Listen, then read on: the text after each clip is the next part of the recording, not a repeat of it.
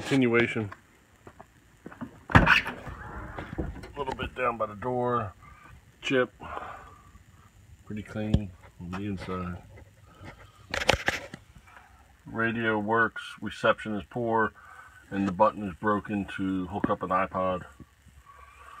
Speedometer works, it's very shaky. I'd call it inaccurate. Odometer is stuck at that position right there. We use a GPS cell phone for my speedometer. Headliner's clean.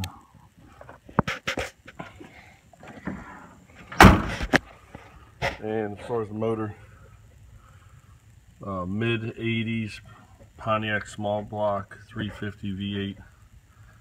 From what I remember when I researched the numbers, it's got a classic air conditioner in it. Air conditioning needs to be recharged. It leaked after the first winter after I had it installed. Never recharged it. A little bit of oil seems to leak around those valve covers. I've been told it's common for this motor.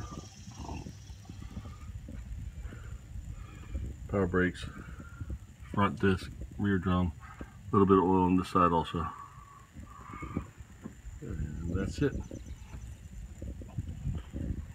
Good driver.